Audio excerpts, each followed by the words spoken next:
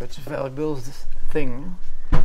Yeah, so these are a few of the sports cards that I was trading. These are from 1981.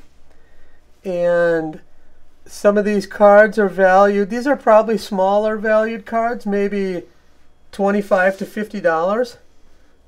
These are a lot of famous players that were heroes of mine when I was a kid. Now, you keep the smaller valued cards like this without a protector. Now, the higher valued cards, these days, they put in these protectors. They're actually graded professionally, and I've done experiments on this as well. This is one of my childhood heroes, Hank Aaron. That card's from 1966. And this card here is from 1956. So this card is worth probably around $20,000 in this particular shape. This is the best card known to mankind. It's called a Mint 9. So this is one of my favorite cards from when I was a kid. He was one of my boyhood heroes. And I picked this up through buying, selling, and trading in the market. But it's really, I mean, that's how you learn to be economist. Exactly. This is my beginning. This is how I learned to think through markets, to think through how we can change markets, to see how people respond. And it ends up that these things are worth a lot of money now. So what will I do with these? I hope my kids use these to learn about economics themselves. My kids have started to collect as well. I don't give them these cards, not until I pass to the next life. But these are a glimpse of my boyhood. These are how I learned to be a scientist. And they know you have those kinds. They know, but I have to change the combination so they can't come down and play with them. But they understand that I have a lot of valuable cards. And I continue to purchase cards and buy, sell, and trade in the market today. I still do some field experiments in these markets, not as many as I did before. And the reason why is because now I'm taking on questions on education and charitable giving and discrimination. In those types of questions, I've been able to receive funding from larger sources, from companies and from governments. So I don't need to fund my own field experiments anymore. Because remember, in part, what I was doing is I was using these cards to fund my field experiments. Now, as it worked out, I made money most of the time while I was running field experiments, but that wasn't always the case. In some cases, I spent tens of thousands of dollars in cards just to learn about economics. But along the way, I was building up my collection, and someday I'll be giving these to my kids. Yeah. That's an interesting way to start economics. Interesting way to start economics. Yeah. But I think going outside the ivory tower and going to real markets and learning about real people, it seems to me the best way to learn about economics. And your children have their own cards. My children have their own cards, and sometimes I trade with them, but they always take advantage of me. They always get the better. But they each have their own collection, that's right.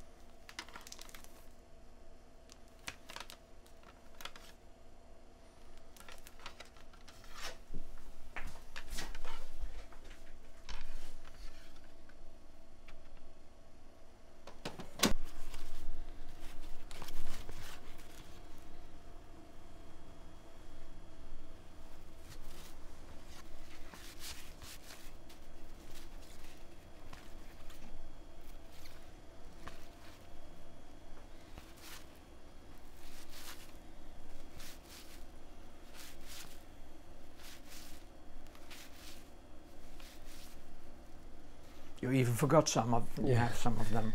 Years gone by.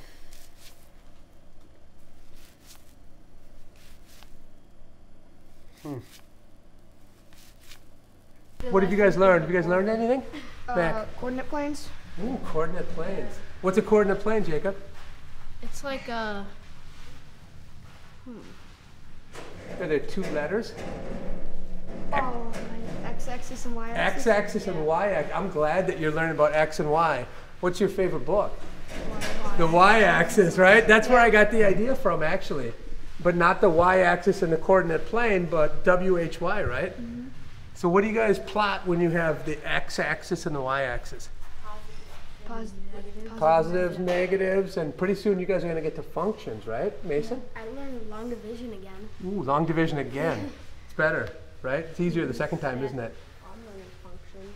You learn functions right now? What's a function? It's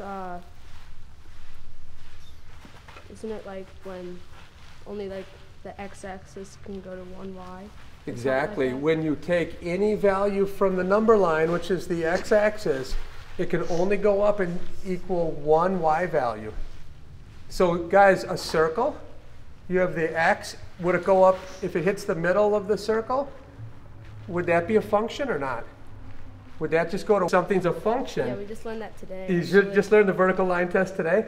Take a vertical line from the x-axis. If it hits the graph twice, it's not a function. If it hits it only once, it is a function. Okay, that's how you show mathematical relationships between 2 variables. A function is when it's a straight line like this. It could be something convex or something concave. You guys will learn about that. Anyone else learn anything interesting this week? Mac? We have a common assessment tomorrow. Ooh.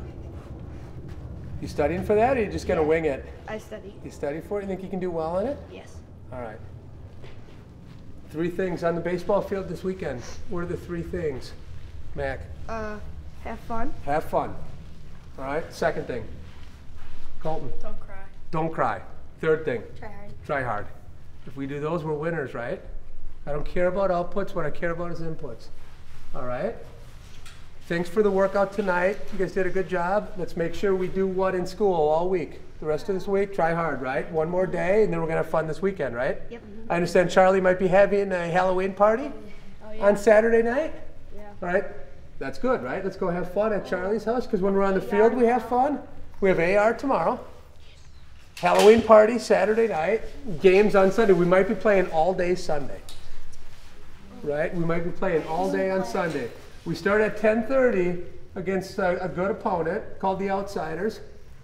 And then win or lose, we're going to play either an hour later or 3 hours later.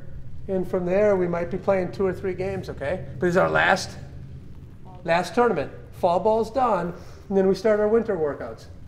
Okay, winter workouts Wednesday night, Friday night, Saturday, Sunday. That's when we get better, right? That's when we all get better.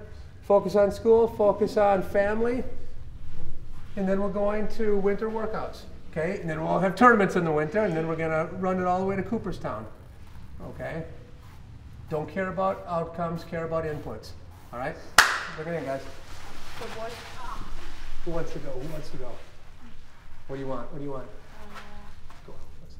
Alphas. On 3 alphas. On 3 alphas. 1, 2, 3! Alphas! Pack them up, boys. Pack them up. Okay, pack your bags up, guys. Go inside. I want Eli, Noah, and Mason to stay out here.